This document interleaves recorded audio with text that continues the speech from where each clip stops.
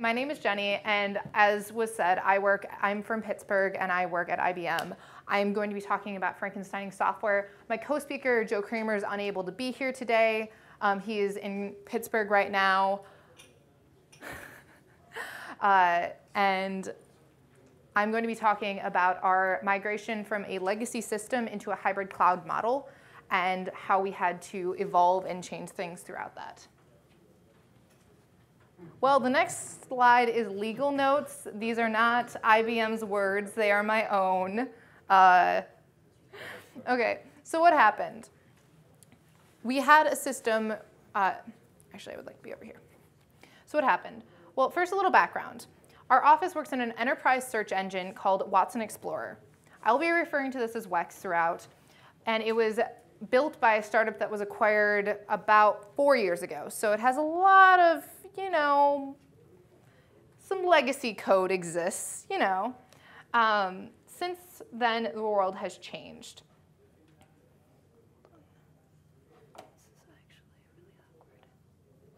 OK. We have an on-premise system in an environment that's that is shifting towards the cloud.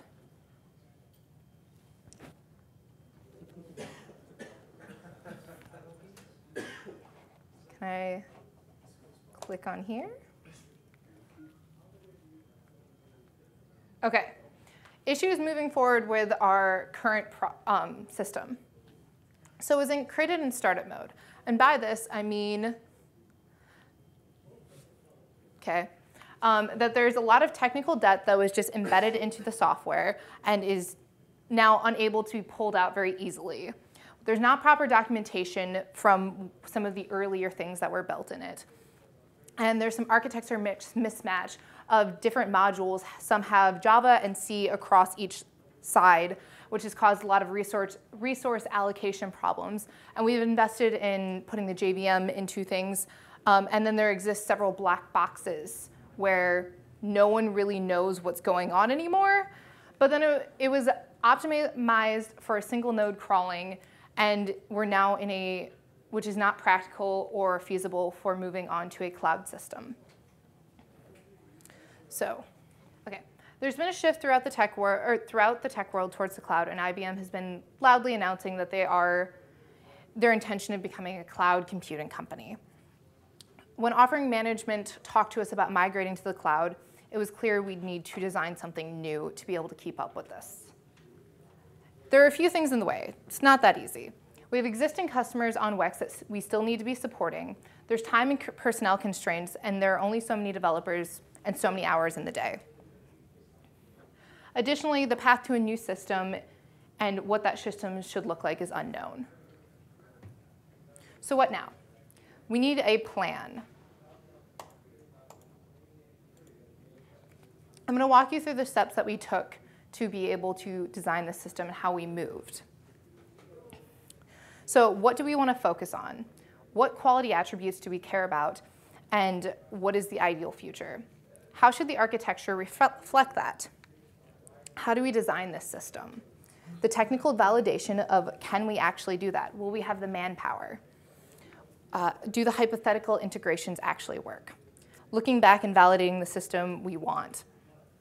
Iterating and readjusting based off of that, and because the system is never perfect and will need to be changing constantly.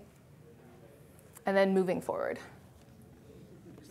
Are there any questions right now while we're just killing time? So I'll be taking questions at the beginning. Can you explain the ostrich? OK, so I was Googling plan under things that were able to be used without licensing problems. And I couldn't find anything I liked. And I randomly saw that ostrich. And then I put it in as a filler till I found something better. And then I just really liked it. So I left it. It was just a filler image, but then it was just kind of fantastic. So, any other questions? That's where we were? Yes. Ostrich? Okay. Yes, we were at the ostrich. I think your notes are long. OK. So you should be able to look at that. No, it's OK. OK. So where are we actually going? we're moving to the cloud, but what other integrations are we going to have to be working with actually moving to the cloud? We want to keep a lot of the functionality of the previous system. I don't know if we said this before, but what was missed in all of that was OM told us, our offering management said, we'd like to have a cloud system, and our previous system is not really able to keep up for that, so we have to build a new system. That might have gotten lost in translation a little bit. So we want to still be having an enterprise search engine. So we want to have the basic functionality of our previous system, but we want to make sure it's nice and modifiable.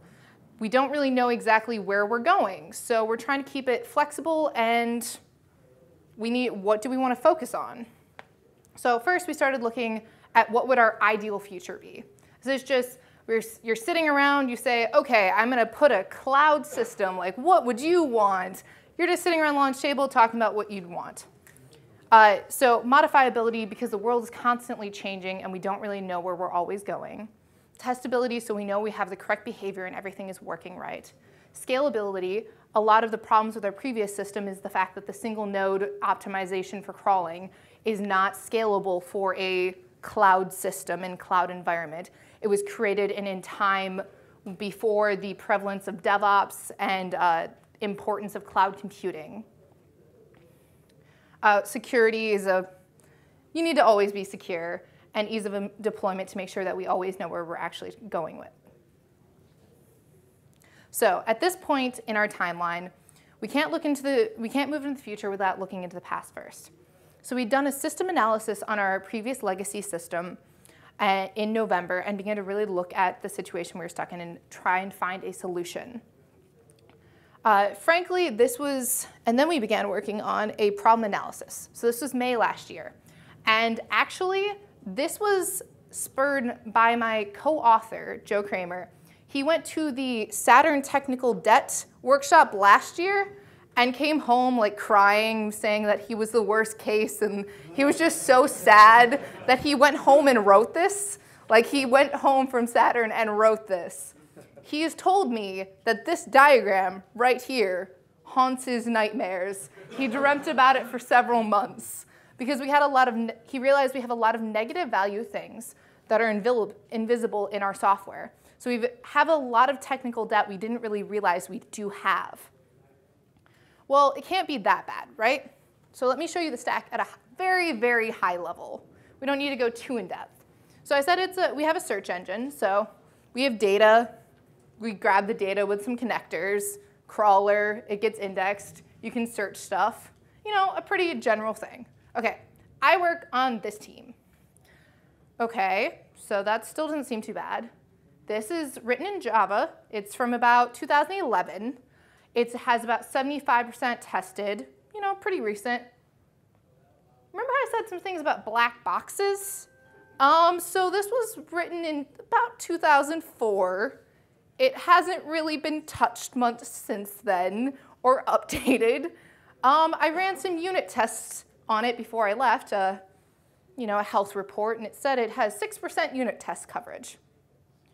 So there's a lot of just not really anyone knows what's going on there. There's not proper unit testing. And, there's some problems. Like we said, legacy. Okay, so at this point, we started doing a technical debt analysis and reduction to make sure we're not making the same mistakes. So we first looked at where are all of our problems. So test coverage, as I said, one portion that's pretty important in a search engine, the crawler, is not very tested. There's some skill set analysis or alignment that's messed up, as we have the crawler is written in C, and we have fewer and fewer C developers every year. We have an abundance of Java developers, and there's just a lot of tribal knowledge that's being lost every year as we lose more people. There's not proper documentation. It was created as a startup, so there's just a lot of the architecture and early design decisions were not documented. And then we have some misalignment of technology. As I said, there's the mismatching of C on one side and Java on the other, and we threw the JVM into the crawler to make it play a little nicer, but it has caused a lot of problems. Okay, so reality check. These were the 5 that we said we cared about: modifiability, scalability, security, et cetera, et cetera. So we know we really, really want to care about modifiability because the world is still always changing. Scalability, cloud. But since we have some problems with, we can't have everything. So since we have these problems with our things, we actually want to switch to debuggability since we don't want to make the same mistakes. We had technical debt where we have no idea what's happening. We want to know what's happening always now, and we want to make sure this is actually maintainable. So we kind of just had to fix our quality attributes to match that. So we decided on a future we want to focus on, but the path there is a little rocky. How do we actually get there? So at this point, we've done our legacy system analysis, and we've done our problem analysis. And we have an idea of what quality attributes we want to be focused on and what the general behavior it is. So at this point, we started doing some, oh, that didn't show up. Okay. But there's still a lot of unknowns moving forward. We don't exactly know what's happening. But we began modeling. So what does that look like? Well, we started doing countless models. We looked for architecture killers in each model we were looking at, checked our core scenarios, and began brainstorming. We knew we wanted to, as I've said, modifiability is something we really care about because there's still a lot of unknowns. Our offering management had not told us exactly what we would have to be integrating with. They just wanted a cloud version. So we didn't exactly know exactly where we were going. So we wanted to make sure that since we didn't have a complete list of requirements from the stakeholders, we created as many workflow diagrams as we could. There are random diagrams about what if we integrated with Hadoop, just every case we could think of to make sure it was flexible enough that no matter what was there and it was put in at the last moment, we would still be able to handle it pretty easily. So as we started to converge on a few different ideas, we started doing some pro and con analysis of each of those different things. And then we iterated, drew models again, and just rinsed and repeat. We were lucky enough that all of our team was in the same office. So we started doing some diagrams. And yeah, so we were lucky, and we were able to just do some quick, cheap models of the workflow diagrams I mentioned, different structure views, and just try and get an idea of where we wanted to be going. Sometimes they were neat, not really, and none of these are neat, but sometimes they got really, really messy. But once we started getting a good idea of where we were going, we started moving to actual pencil and paper. But this was really, really vital. So this is a super, super high level of what we began to think initially. And we began to get like a rough image that, we'll want all of these things just in the cloud. And this looks like a monolith, but it's actually intended to be a series of microservices with APIs interacting between each of those. So we could have some modularity, and it would give us the flexibility to easily handle all of the unknown integrations and volatile environment that we've been talking about. So we want to keep the basic function still, so we still want to crawl all of the data. Oh, can we actually do that? So we now had to come up with a model we are working towards and see whether it would actually be practical to do. Time to get down and dirty. So the stakeholders involved wanted to see a proof of concept by the end of the year. It was around August at this time. However, we only had 3 developers on my team working on this, and there's only so much time. We talked about in our ideal future caring about deployment, so we also at this point made sure any solution we were thinking about would be able to be technically deployed, and we didn't exactly know where we were going. So again, we were trying to make sure we were able to handle late binding of deployment. Security. That ended up being a bit of a problem and kind of set us back a bit. So I didn't put that firewall in before, and that ended up being a problem. So after talking with some lawyers and security experts, they told us that we were absolutely not allowed to go into the customer firewall. They just said the cloud cannot reach into a customer's firewall. Absolutely not. So we redesigned for something more along this lines. Starting to look a little familiar. So we started to notice on the left is our stack, or right is our initial stack from our legacy system, and then on the right is our previous system. Our left and right is backwards. You know what I mean. Either way, we started to notice all of our connectors and crawler is behind the firewall, interacting with all of our data stores, and all of the connectors allow us to go to different data stores. So we started to think, what if we could reuse part of our system? Okay, it's a crazy idea, but at this point, we'd done some architectures, we'd done modeling. It's about August, so we decided to start doing some tests and demos. At this point, just reuse of legacy system was an idea. Maybe it's something we would do. But so we continued our technical validation, and we started just trying some stuff out. We split into pairs. We were working with another team at the time, so there was about 6 of us.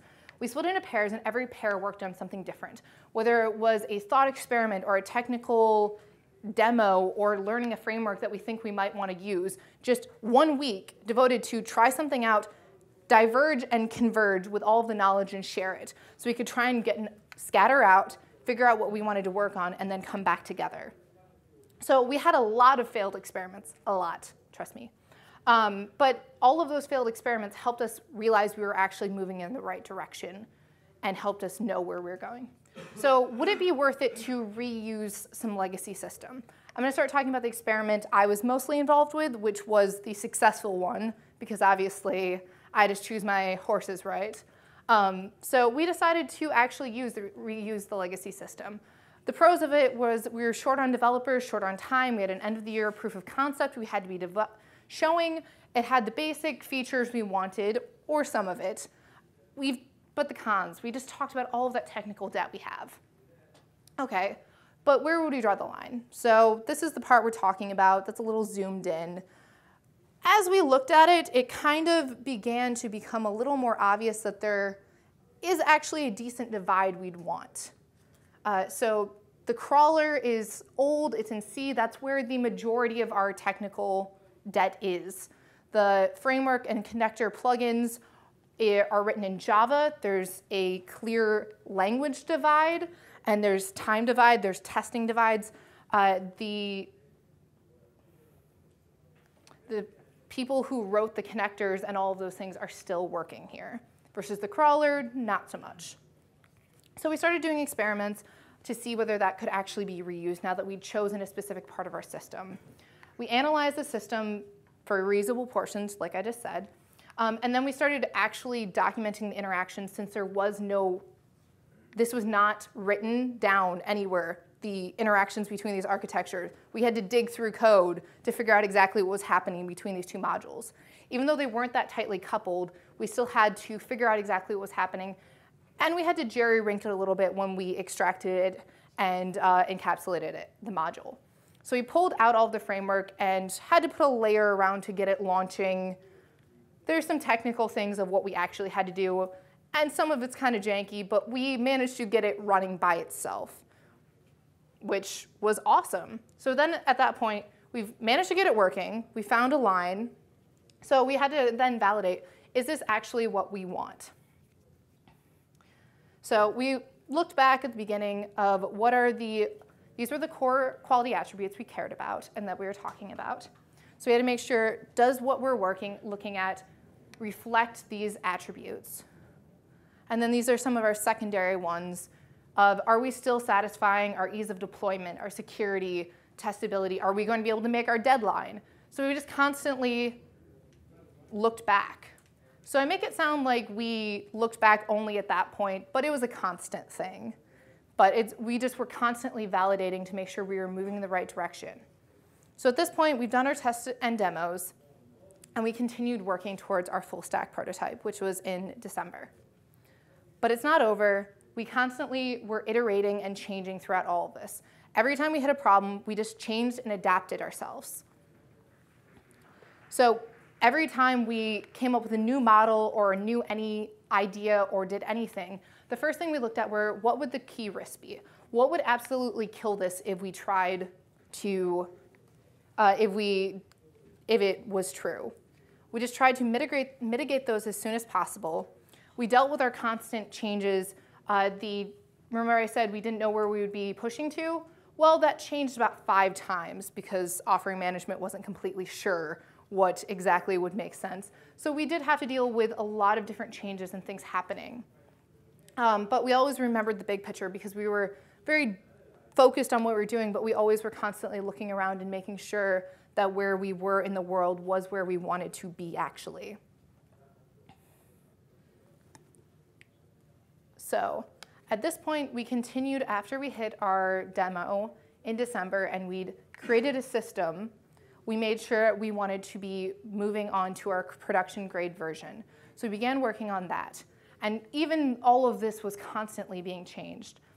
There's decisions we made at any point in here that may come to bite us back, but we continued working forward. Okay, so these are the actual steps of what we did and how we got to this point. We decided on our quality attributes. We architected to match those quality attributes. We analyzed the existing system to see if there was anything that matched up with it, identified parallel components, and then validated whether those would actually work. But the main thing about this is know what you want. The saying goes, if you have a hammer, everything looks like a nail. You can ask me, would we do the same thing? Yes, we would, but I'm not saying that reuse of systems is for everyone. In this case, it worked because we built our model first and then looked for parts. I said this is called Frankensteining software. Like in Frankenstein, we didn't go and grab a bunch of bodies and say, let's go build something. We said, we want to build a system. Maybe we should look around for some parts to get us springboarded into the project, actually. Sorry. So there are technical concerns with everything that we've done, but we would do it again. It allowed us to meet our deadline and actually spring into time. So thank you very much. One question.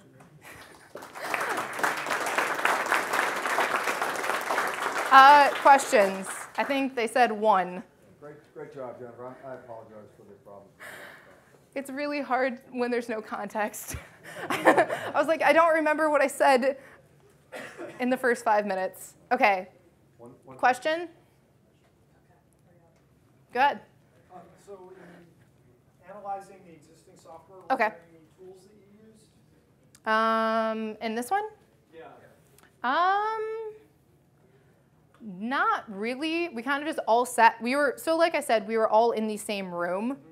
So we took all of the people that had been around when these things were built and put them in the same room with us. And then we're like, tell us things, share your knowledge. But then we also did analysis to see, diving into the different interactions. We didn't use any specific software because there wasn't a good way to be analyzing those things. There was some analyzing of what is tested, what is most documented, where would we want to be keeping this and moving it in. But it was just mostly, would we want to be using this and stuck with it for the next 5 years or however long? We can claim that we're going to replace this software and that it's not forever that we're going to be reusing the connectors, but they're going to get pretty deeply embedded. So whatever we're moving with, we had to make sure we were actually willing to move with.